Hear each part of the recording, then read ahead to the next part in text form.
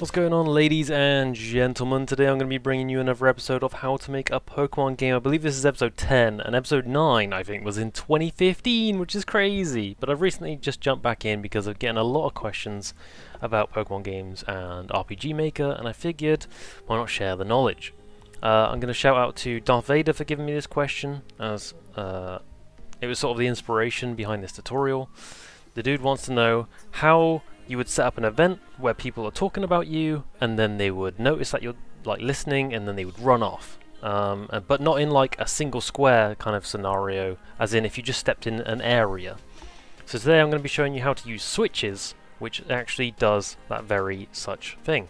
So as you can see, we've got a basic little map that I've made here just for testing, essentially. And I've put two little walls here, nothing special, nothing awesome. And we're going to make it so that if we walk anywhere in this area right here, I mean, it doesn't have to be a line, it can be a square anywhere, it can be literally anywhere, but we're just going to use this as an example. We don't want to like make ourselves a wall like there and make ourselves have to walk through one square to activate this, because that is a possibility, but we don't want that to be the case here. We want to walk on anywhere here, be able to trigger the event of someone, you know, talking about you, and then they notice that you're listening and they run away, and then that event will then shut off and you won't have to worry about it interacting with you again. So the first one we're going to do, obviously I've put the spawn, so I spawn up here in the top left. We want some random person who's going to be talking about you, so we're going to call this person 1, and we're just going to have this person just standing somewhere. So we're going to grab an NPC, we're going to grab, that one's very small, let's grab you. We're going to grab this green guy right here, as he's got walking animations and etc. And we're just going to make him just stand there. We're going to click OK. So that we know where he is. So he's just standing there, nothing special going on with it right now. So we're just going to leave him there. We just called him person 1. That is not important for you to have him called person 1. You can call him whatever you want to remember. Now we're going to set up an event, so if we don't worry about copy and pasting different things at once, you can just make a quick new event here. So we're going to, just to be more informative, sorry, right click when you're in the event thing up here. So you want to right click, new event, and we're going to call this one random trigger event. Again, none of this name counts. You don't have to worry about your name interacting, or like you've typed in trigger so it will automatically trigger, because that is not the case. So now that this activates talking trigger on, we want this to go to a new event page. So when you're on this new event page of this trigger right here, you want to go to conditions, and you need the condition to be is talking trigger on, and you go yes. So when this is ticked, the switch, so talking trigger is on, this will happen. So we're going to click auto run, and what we want to do is, what was this guy's name again? I'm going to right click person 1. Okay, alright, just noting. Okay, so now, sorry, I just wanted to see what he was called. I forgot already. I've already forgotten. That's how great I am. So we're going to go to event page 2, so talking trigger is on, and this is what we want it to do. We want it to say something like, you hear a person talking about you, which will be this guy. You want to wait, so we want to go to event page 1, we want to click wait, and we're going to wait like 10 frames, nothing crazy. Just 10 frames, and then we're going to go to insert, and we want,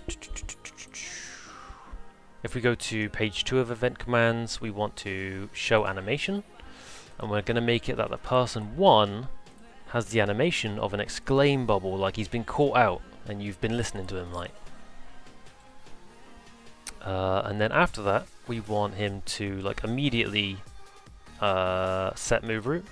And we want this, make sure you change the top to person 1, and we want him to turn left, and that's all you need to do.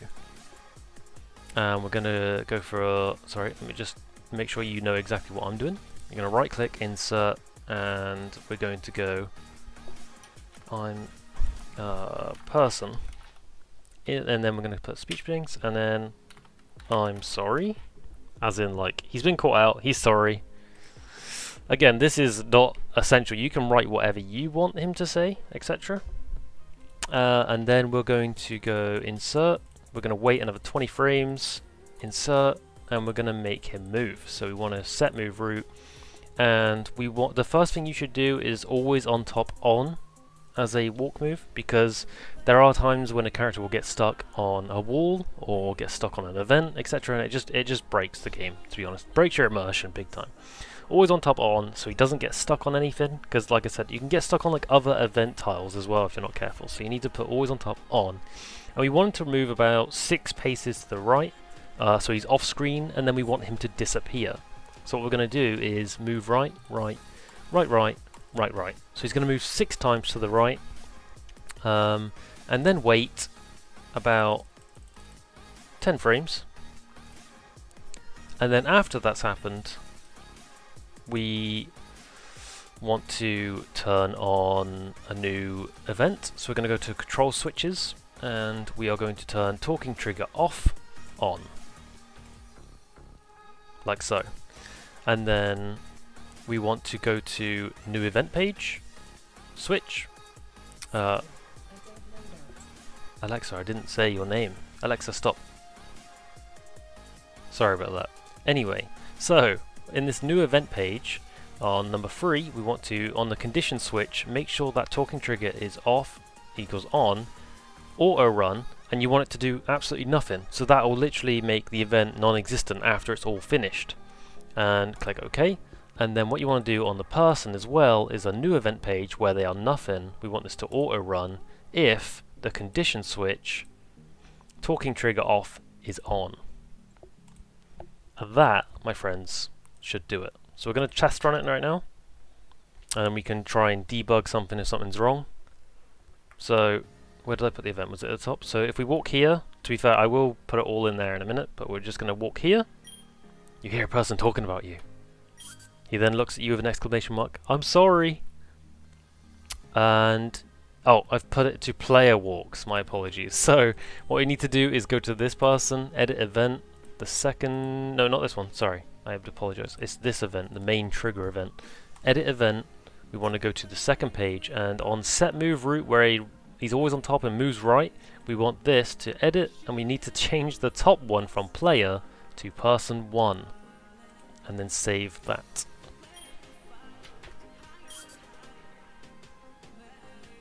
Bingo! There we go, right, we sorted it. Okay, so the common problem was, oops, not on this person. The problem is, after you've done all what you need to do, I've put through on, by the way, not, what was the other one I said to do? Always on top on, sorry, not always on top on, you need through on, always, at the start. And then we're going to make this guy move a bit more right, so he's off screen.